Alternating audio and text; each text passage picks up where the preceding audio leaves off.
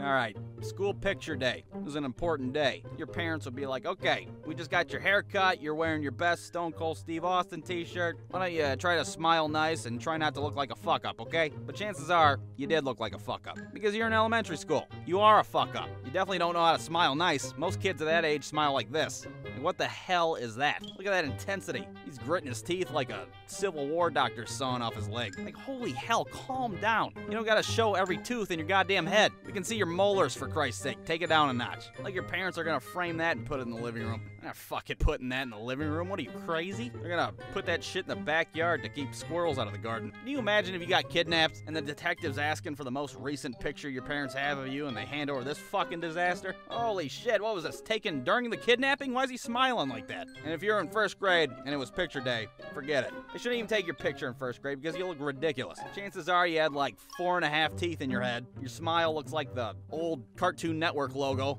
Shirt's all wrinkled, there's a booger hanging out of your nose. No, fuck that. They should skip first grade in the yearbook. Kindergarten, second grade. Because you want to look good in your yearbook picture. You want to be dressed up all nice like you're going to your Aunt Lorraine's funeral. You don't want to be like the dumbass wearing his Hong Kong Phooey pajamas to school. It's a big deal. You'd be waiting in line and they'd give us combs while we were waiting like we're a bunch of greasers, just so we could screw up our hair even more. Then you finally go in there to the photographer who's half a pedophile and he's all like, alright, how about you take your shirt off for this one? and you're like, no thanks, not this time. And he's like, Oh, damn it, okay. Which background do you want? We got the mushy cloud shit, 90s laser beams, or Jonathan Taylor Thomas? and you're like, well shit, I guess I'll take the laser beams. Alright, how about we see a nice big pretty smile then with your fine ass? Okay, I look good, I can do this.